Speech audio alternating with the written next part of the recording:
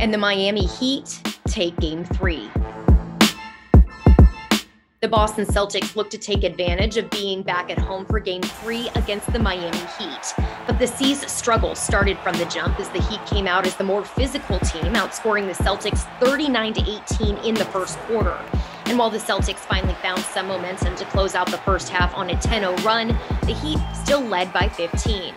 In the third quarter, it was a very scary situation for Marcus Smart as he had to exit the game with an ankle sprain, but the guard made a quick return and checked back in to immediately drain a three that brought fans to their feet and energy to his team.